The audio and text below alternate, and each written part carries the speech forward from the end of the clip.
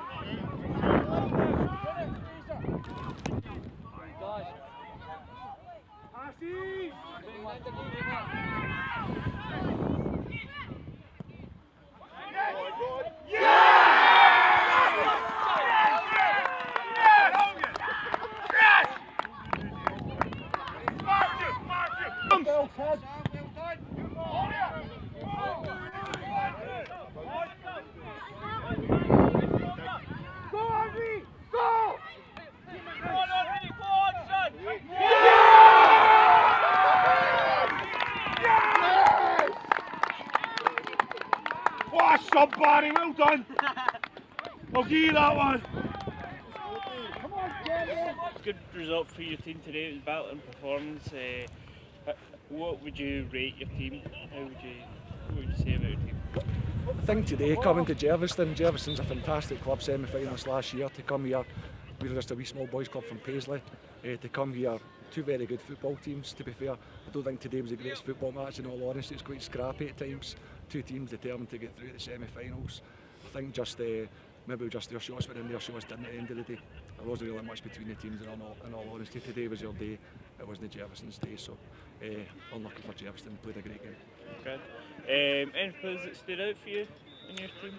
Glenvale's very much a team effort at our club. We don't have individuals. We're not a team that is one or two that carries the team right from the back. Our captain today was absolutely fantastic, as it has been all season. Alongside him, the other defenders, right through the midfield again. We normally get on the ball more in the midfield, but the ball was just bypassing them. Unfortunately, today we couldn't show their abilities in there. But today was just a day for just hard work, to be honest with you. Sometimes you get games like that, you can't play all the lovely football in the world, but a collective effort. And then even the subs that come on, they worked very hard for us, so we're very happy with them. Alright, grand. You scored the first goal today, didn't you? Yeah. Talk us through about that. It was from a corner, wasn't it? Yeah, we've always been working on corners at training, and the ball was in and we're bouncing it about and the keeper saved it and the ball just fell nicely to me, so all I had to do was put it in. Stuff. So going forward, what's your ambitions? Both of you, I'll start with you.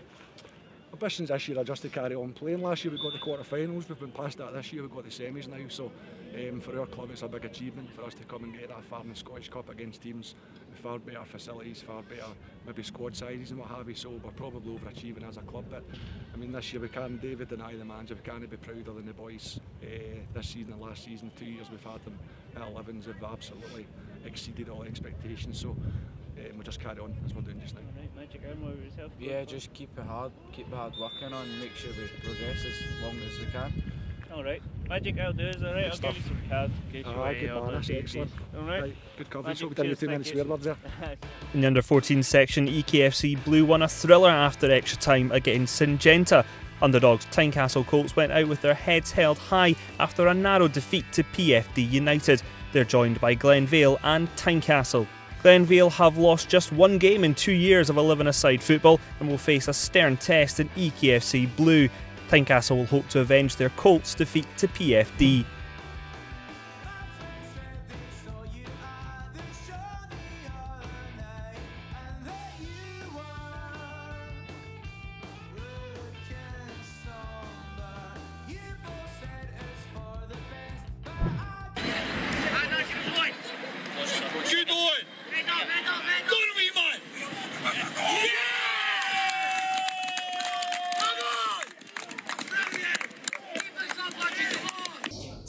What did you think of your team's performance today? I thought they played well today, hard fought win today, thought they did really well, very proud of them.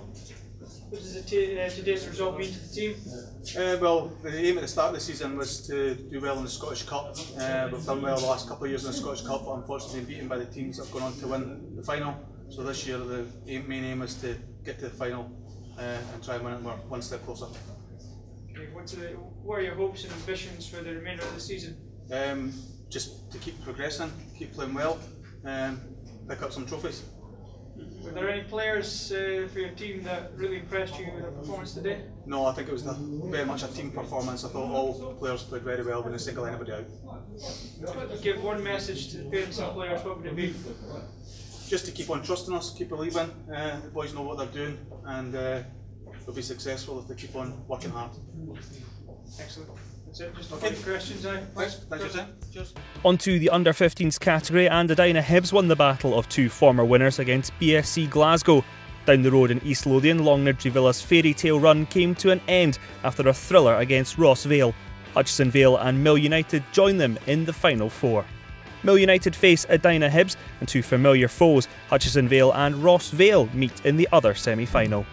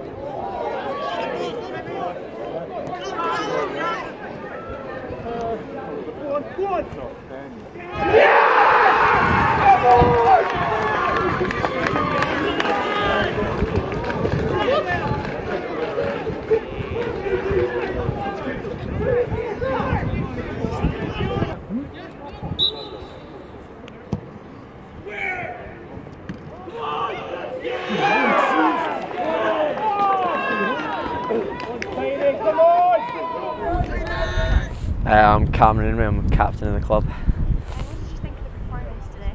I thought it was very good. At the start we started quite slow and we didn't really get going, we just kept giving the ball away easily. The wind didn't help because everything was just coming back in at us. But after a bit we got going, got that vital goal back just before half time, and then from there on everything just kind of positive and we just kicked on and managed to get a few more. Do you think the result was a fair reflection on the performance? I thought they were a very good team actually. The first half they surprised us a lot. We weren't expecting that. They came out passing it around us. We were helpless pretty much, but we started to see what we were up against, started to dig a bit deeper and realise that we were in a battle. So after that, we played quite well. On to the under-16 category. Bankside won a stunning match against Tynecastle to progress. They're joined by fellow Aberdeen side Lewis United and Ross Vale. Montefiore versus Falthouse hasn't beaten the weather as yet. It's the first semi-final derby to come out the hat as Bankside meet Lewis. The winner of Montefiore and Falthouse will take on Ross Vale.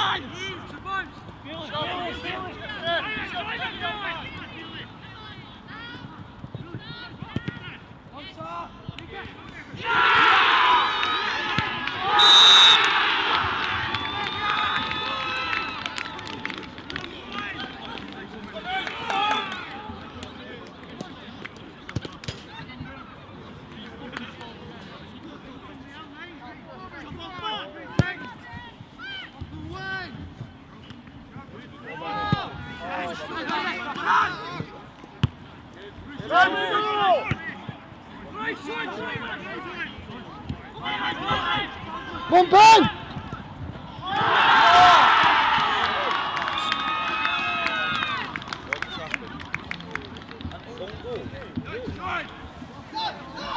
get a head up! Come on!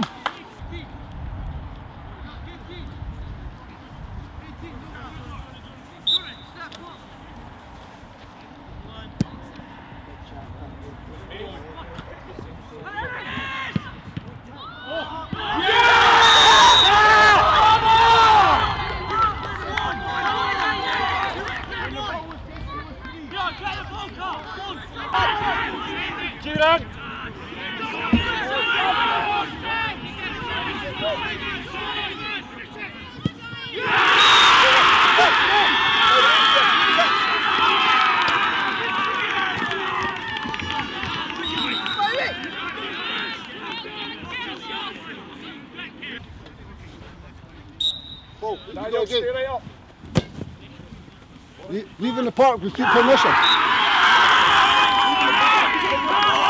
Line up! Number 5 just on the exact same as 22. By the way, exact same. Exact same. And you started watching it. First of all, congratulations on winning. What do you think of your team's performance today? Very good first half. I think we were sort of a better team in the first half. Certainly when you play a team of Tynecastle's calibre, it's always going to be difficult. They came in, certainly the second half, came back into it. I think we went 2-0 up, I think we deserved that.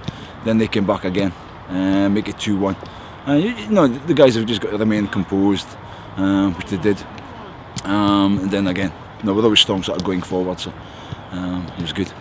And was there any player that stood out for you during the game? Good question.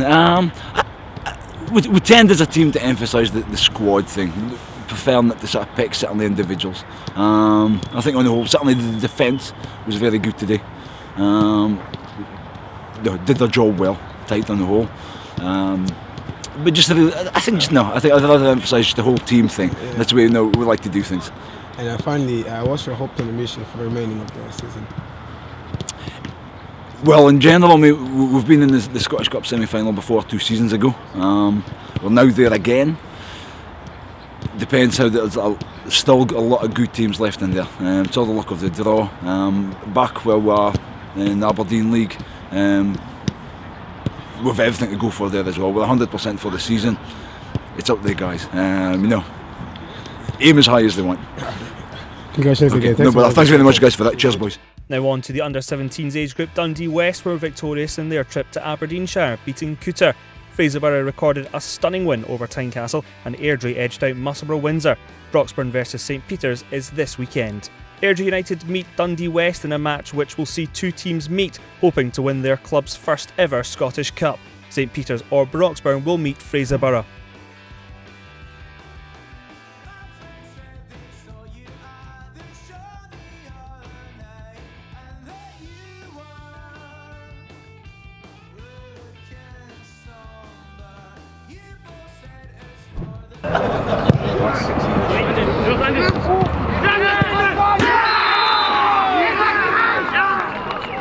Come on, Broxburn! Come on, boys!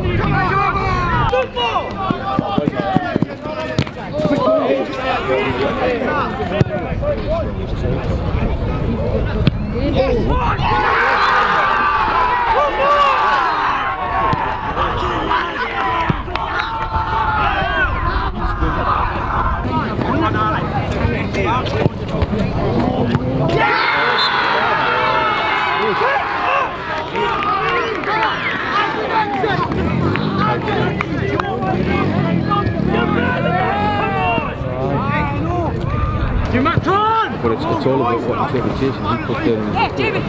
Because this doesn't go to regional, this goes to Hamlin. This like the regional system goes to. Oh yes.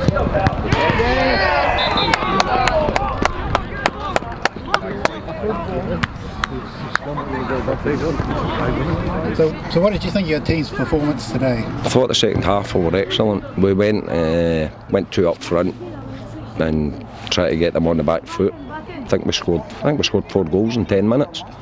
Very happy. I was a bit disappointed at my centre half the captain getting sent off, considering he's took a head to the nose, punch to the nose, and the boy's been sent off. So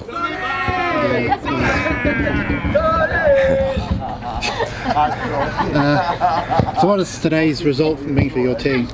That means we just go into the semi-final and hopefully a comfortable draw. It's no easy. Quarter-final, they're a good side as well. The team we played today, Broxburn, good side. So it'll be hard. Whoever we face, it'll be hard. But I don't think any team will be wanting to face us as well. So it works both ways. Okay. So how's your season gone so far? It's been stop-start with the weather. We've not really had many games because of the weather, but hopefully we can now get into a run of games, better weather, and we crack on from here. So what's your team's hopes and ambitions? To win the Scottish Cup. Win the Scottish Cup in the league. We set off every year to win the league. So you think you've got a good chance? Yeah, we always seem to go far in the Scottish Cup, semi-finals, quarter-finals, so we're in the semi and hopefully we'll go on and get to the final. That's a dream. If you could give one message to the parents and players, what would it be? Just keep supporting the boys, just let the boys do their job, and that's it. And keep up the good work, good parents, good boys, that's all. Right, congratulations. Right, thank you very much. On to the under-19s age group, Antonine Blacks won a stunning tie at Broxburn. They are joined by fellow Glasgow and District side Arsenal BC. Two ties remain outstanding, Tynecastle versus EKFC and Albion Rovers versus Leith Athletic. The winner of Albion Rovers or Leith Athletic will face Arsenal, and the victor of Tynecastle versus EKFC take on Antonine. If Tynecastle are victorious, they will reignite one of the most famous Scottish Cup rivalries.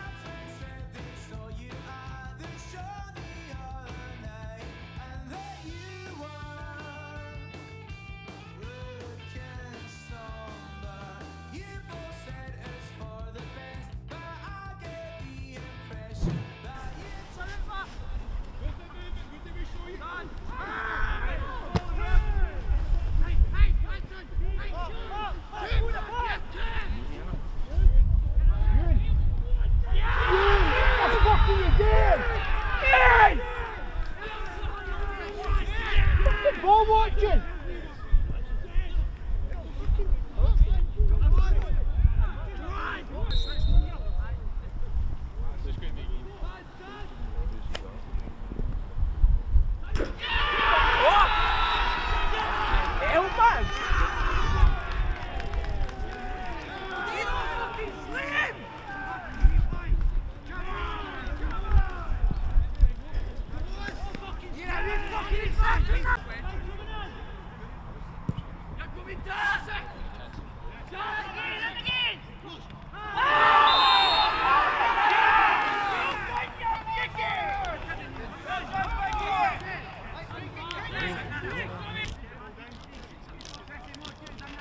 On Chrissy! Boy, Chrissy boy, you can do it, son! Hey, on your toes, second boy, he's saving that! Chrissy, he's shite! Run when he kicks the ball! On your toes, son, he's saving it!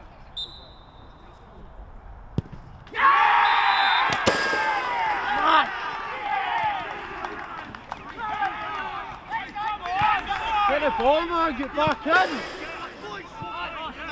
45 minutes!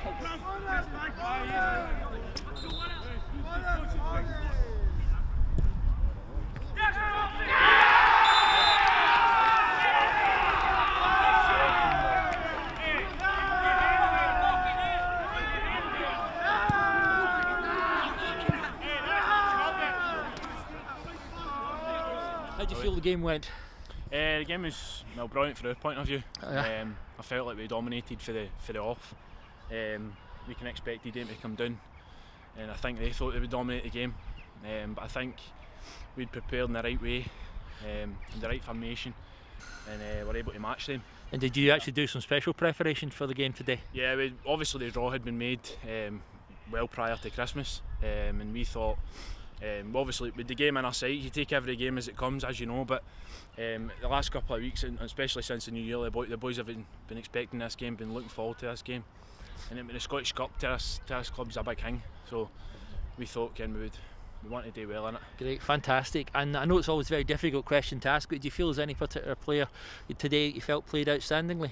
I wouldn't pick individuals. To be honest, I thought it was a team performance. we tend to try and keep it a team performance at all times. Obviously you get your individuals throughout the game that score the goals, etc., but I thought as a team collectively the day we were superb. Great, well that's fantastic. Well listen, thanks very much for talking to me in such a cold freezing day, and good luck in the semis. Right, thanks a million, cheers. Thank you. Finally on to the under-21s. Bonnyton produced a fantastic display to shock Rutherglen. They're joined by Johnston Borough, Tower Hearts and Leith Athletic. Tower Hearts, searching for their first Scottish Cup win, take on a Bonnyton side with 4 winners' medals at under-19 level, but none yet at under-21s. Johnston Borough take on Leith Athletic, who were the last South East region side to win the Cup in 2009.